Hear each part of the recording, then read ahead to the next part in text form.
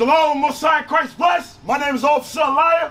I'm with Israel United in Christ. I'm here to show you blacks, Hispanics, and Native Americans that you're the Israelites according to the Bible. That's right. Also, we're here to show our people why they're going through what they're going through. Give me Ecclesiastes chapter 4, verse 1. Bring it up. Bring the brother down here. Bring the brother down here. Because that's the problem with our communities, right? We resort to every other thing to deal with our problems except for taking responsibility. Except for taking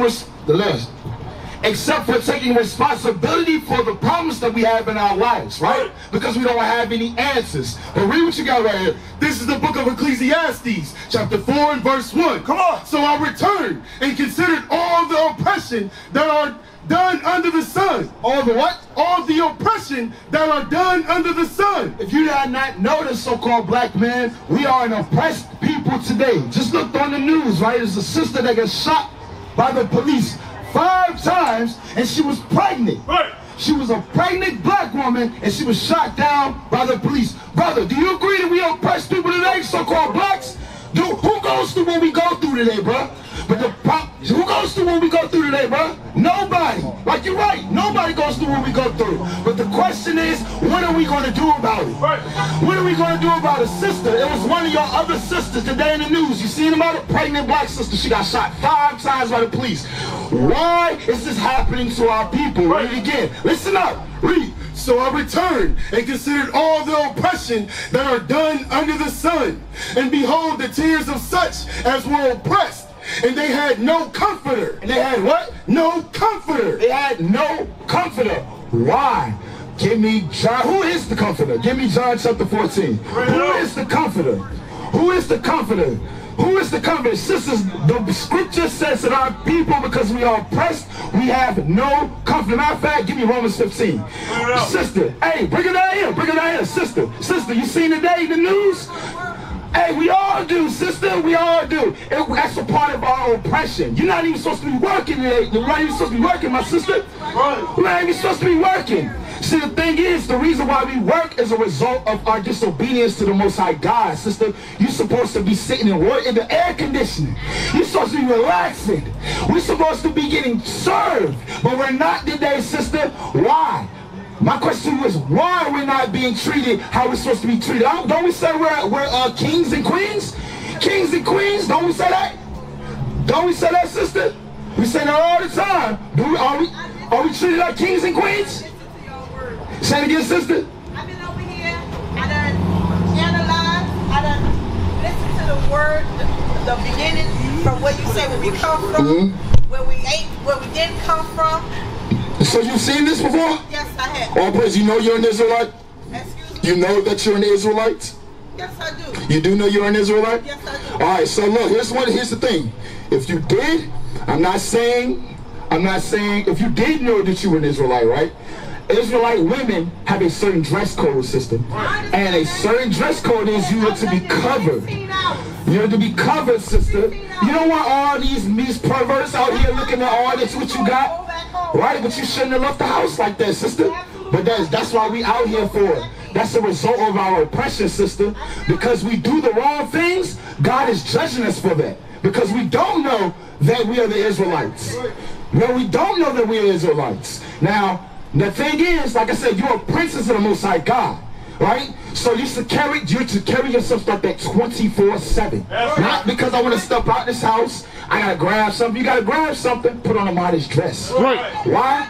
Because men are gonna stare at you. Men are gonna try to advance on you. Right. Hey, today, how the way things are going today, men, they don't care no more. You might end up getting taken. It takes two, though. It's taken. It takes two. Exactly. So that's why we out here to fix both men and women with the Bible. Exactly. So guess what? It's time to start today, sister. It's time to start today. But you gotta learn first. First, like I said, you gotta know. First of all, you're an Israelite. Let me ask you something. Your father. On this, real quick, come look at this sign. I get you. You listening now? You listening now? All right, let me ask you something. Is your father African American? Would you say your father is a so-called African American? Would you identify as a so-called African American? What is he? Is he a Native American? Is he a so-called Hispanic? What is he? No, he's not Hispanic. My father is Haitian. He's Haitian? Yes. All praises. Ding, ding, ding. You won yourself a prize. That's the tribe of Levi. That's right. That's in Israel. You're the mighty tribe of Levi. Those are the priests of God. But today, the priests of God are eating mud cakes. Today, the priests of God are in Haiti or hell. That's how all the tribes of Israel are in hell. Right. Why? Because we are being oppressed by people who hate us. What are we going to do about it, sister? First, we got to come back to the commandments of God, right? And one of those commandments is a woman, she's not to be wearing what pertaineth to a man. Meaning what? What do men wear that women shouldn't be wearing, dress-wise? Women clothing. Say it again. Women clothing. Give me some women clothing that men shouldn't be wearing. He shouldn't be wearing a dress. He shouldn't be wearing a what? He shouldn't be wearing a bra. So you should have on a what? I should have on panties, bra, and A what? a dress. And a what? Dress. There we go. All praise to the Most High God. Stephen, we like you. We like you. We're going to get you the law, okay? Deuteronomy 22:5. Bring it up. This is the book of Deuteronomy, chapter 22 and verse 5. Come on. The woman shall not wear that which pertaineth unto a man, neither shall a man put on a woman's garment. For all that do so are an abomination unto the Lord thy The God. Most High God says that is abomination, and it's also confusion. God is not the author of confusion. Right. Brother, God is not the author of confusion. The Most High God, you are a son of. You are a descendant. Come on over, brother. We see you. You are a descendant of the greatest nation on the face of this earth. But the problem is, like we were talking about earlier, why are we going through what we're going through? The scripture says we don't have no comfort. What is the comfort? Your sister, listen up. We were talking to you. What is that comfort that the Bible is speaking of that we need? Because it says without it, we are oppressed people. It says without that comfort, we are oppressed people. Read what you got. What is that comfort? Romans 15:4. Romans 15:4. What is that comfort that the Bible is speaking of? Because we don't have, we are oppressed people. We have problems going on. Our people are on drugs. Our brothers are murdering each other. Our sisters are aborting our kids. Our sisters are bucking up against the husbands, against the men. We are all out of order because we don't have that comfort. Read what you got. This is the book of Romans, chapter 15 and verse 4. Listen up, brother. For whatsoever things were written aforetime were written for our learning. We're reading what? For our learning. See that L word? Our people hate that L word. Learning. Humbling themselves down to learn. We get a certain age and we think that we know everything. But if we knew everything, our communities would be in order. There wouldn't be brothers on the corners selling poison to each other, destroying each other. Matter of fact, you ain't going to the white neighborhood and do that. That's no, right. you would do that to your brothers because you're destroyed. That's right. All right? Read that again. For whatsoever things were written aforetime were written for our learning, that we through patience and comfort of the scriptures might have hope. Right, might have hope. So what was something else that was written aforetime? What's going to happen today? Give me Matthew chapter 24 and give me verse 13 about the days of Noah. Because right now, you see all these types of pestilences going on. You see the types of sickness, monkeypox, black plague, COVID-19. Every single thing is hitting the earth at one time. Why is that? What is going on? The Bible says that the things were written aforetime was written for our learning. So what's going on today?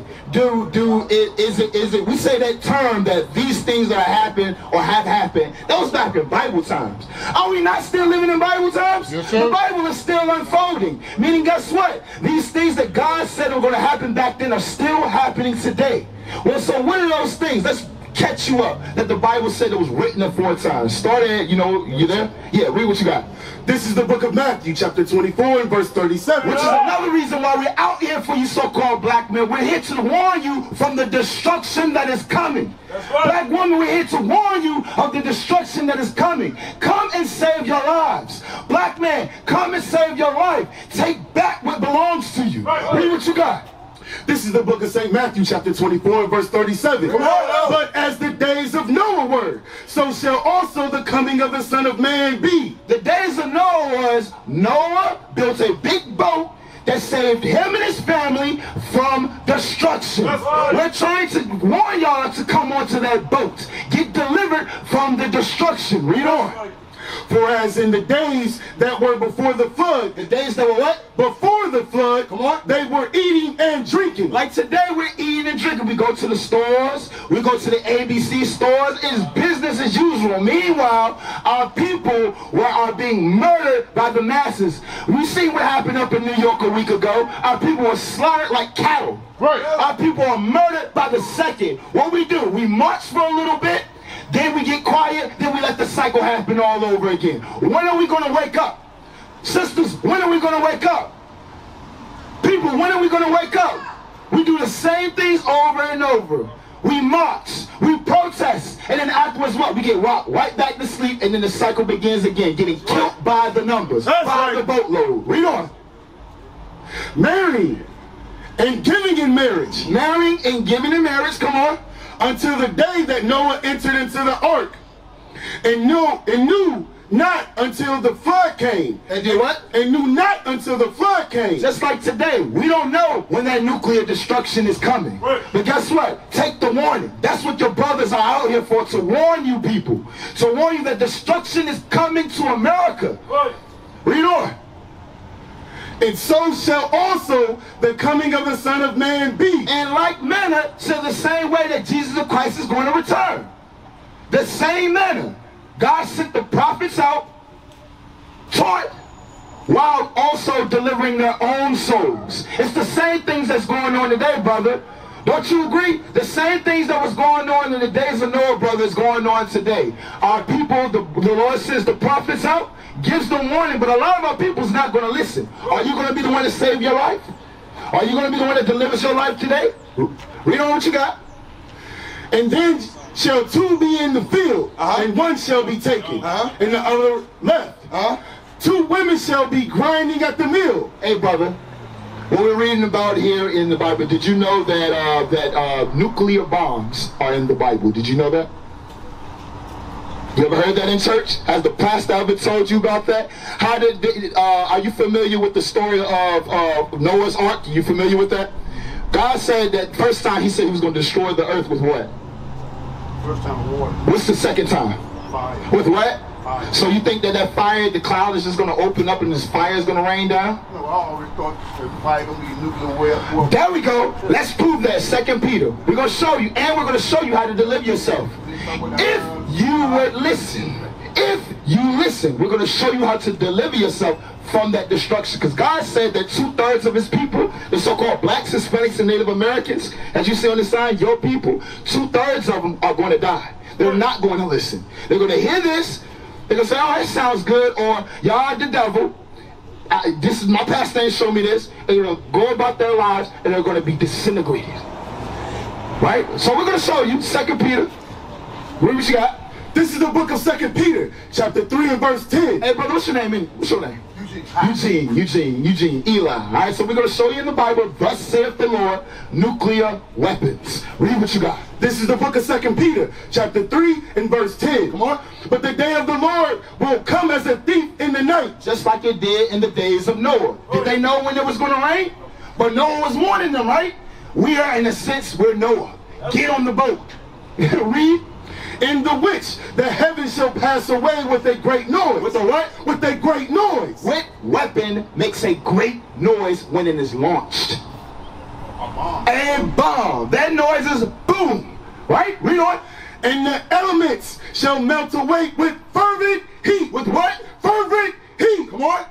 The earth also and the works that are therein shall be burned up. Shall be what? Burned up. What are you reading? I am reading the Bible. What verse and chapter? 2 Peter chapter 3 and verse 10. So we read it to you in the New Testament. Now we're going to get it to you in the Old Testament. Because Pastor said the Old Testament done away with. We ain't got to read that no more. We delivered by the blood. Right? Give me Zechariah. Zechariah 14 and 12. God's been saying the same things from the beginning of time. We're just hard-headed. We want to do what we want to do. But bro, we're going to show you in the Old Testament that the Old Testament, number one, things have happened. Things have not yet happened in the Old Testament that are happening today and are going to continue to happen as time goes on. Right. We're going to show you. Read what you got. This is the book of Zechariah, chapter 14 and verse 12. And this shall be the plague wherein the Lord will smite all the people that have fought against Jerusalem. Now, what's a plague? Is a plague a good thing? Plague usually isn't a good thing. So God said, this is the plague. This is the thing. This is the bad, horrible thing that he's going to do to the people who are oppressed, the so-called blacks, Hispanics, and Native Americans. Are we not oppressed today in America? Or do we not have enemies? Do we not have enemies? That young man, that devil that shot up our people up in New York, that demon that shot up those kids down in Texas, do we not have enemies? Where's the black man loved at? Where's the black man loved at? You tell me, Mr. Eugene. Nowhere. The Bible said that, but guess what? In here also holds what is going to uplift and build the black man. That's right. If you will receive it. Read on. Their flesh shall consume away while they stand upon their feet. What weapon back then is going to consume flesh while you stand up on your feet? Is an arrow going to do that? Is a sword going to do that? No, it's not going to do that. This is talking about heat. Melting the flesh off your bones while you stand. You ever seen Terminator 2? You ever seen that scene when they're holding on to the gates and then that fire comes and it blows them off and the meat melts off the flesh melts off the bone? God said that they got that from this. If you want to make a great movie, you use the Bible. That's Everybody's right. Using the book, the Bible, but except for the black man who the book was made for. Right. Teach them up. Read. And their eyes shall consume away in their home. Y'all listen up. We saw y'all in the Old Testament, which Pastor said don't read, how God is going to destroy the earth if you do not repent by nuclear fire. Read. And their tongue shall consume away in their mouth. What, is a bullet doing that? A bullet is not doing that. That is nuclear weapons. That's right. Every single one of these nations that are of power possess. I'm going to show you that. And guess what? God's going to gather them all together and let them loose on America. Right. Let them loose on America. Revelation 18:4. Drop that. Then afterwards, I'm going to show you, brother, what you need to do to get on that boat. Because our deliverance is going to be strange. It's going to be strange. You ever heard of UFOs? You ever heard of that? You ever heard of that term before? Guess what? Those aren't UFOs. Those are unidentified. The Bible identifies them. Those belong to God. Right. That's our way up out of here. Swing low, sweet chariot. That's our way up out of here. But that's only if you adhere to the laws. That's right. Read what you got. This is the book of Revelation, chapter 18 and verse 4. Read it Now up. listen up. And I heard another voice from heaven saying, come on, come out of her, my people. Do what? Come out of her, my people. God says, come out of her, my people. How do we come out of her? The her is America. How do we come out of her, America? 2 Corinthians 6 and 17. We're going to show you how to come out of her. Is it talking about everybody get on a boat and then go back to Africa? Is it talking about that? No, it's not. This is a spiritual thing. This book is a spiritual book. 2 Corinthians chapter 6 and verse 17. Y'all listen up. This is the book of 2 Corinthians, chapter 6 and verse 17. Wherefore come out from among them. Come among who? Come out from among them. Come on. And be ye separate. The them is talking about is these other nations. The so-called white man, the so-called Arab man, the so-called Chinese man. These people hate us. That's they right. hate us. God says, come out of them. What? And read on. And be ye separate. And be ye what? Separate. Be ye what? Separate. That don't mean go to the parties with them. Go to the barbecues with them. Go to the stay at the job. Stay at these the after parties. Go to the bar with them. God says what? Be ye separate. Come on. Saith the Lord. And touch not the unclean thing. God calls them the unclean thing. What is something today that the black woman does to make themselves unclean? Proverbs 3 and verse 31. We're standing right next to it. Blonde hair, red hair, purple hair, green hair. I don't know if I'm looking at clowns. When I step outside, you see every single different color inside the black woman's hair except for her own. Why? Because she envies her oppressor. Right. That's the problem. We envy our oppressors. We hate ourselves and we love these other nations who hate us. God says, come out from among them and don't touch the unclean thing. Read what you got. This is the book of Proverbs, chapter 3 and verse 31. This for you, sister. Read, envy thou not the oppressor. You know how we envy our oppressor? We want to look like them. We want to dress like them. We want to be like them. Whole time they they want to be just like you, black woman. They want to be just like you, black man. But you hate yourself because you don't know who you are. But the answer's always been right here in the Holy Bible. Your book. You are the gods of this earth, black man. And you need to come back to your book. Read. And choose none of their ways. And do what? Choose none of their ways. That's how you come out of America. Choose none of our ways. Christmas, Memorial Day, Thanksgiving. What was going on these time frames with black people in America? We were slaves. That's right. We were slaves. Right. And yet we still pick up their traditions, their holidays, which are celebrating your destruction, black man. Right. And you celebrate those things, you choose their ways. That's ignorant as hell. That is dumb as hell. But yet, you want to do what you want to do. God said that's how you're going to deliver your soul. Come out from their ways. Come back to God's laws. Now, I'm going to show you some of God's laws today. We used to scream black power while heroin was pushed. But at the end of the day, nothing's in vain. IUIC has been given a vision. The tents of Judah has risen. Many has attempted the mission, minor murmuring, omitting and missing the mark. Just reading that he had the flame of fire in his eyes gave us the spark. We on Paul's mission. We out on the road, purple and gold, from Mexico, Cuba, Haiti, Ghana, Sierra Leone. 144,000 boots banging, concrete crackling. These are how men repented at heart. The scriptures is proof. IUIC, we deliver the truth.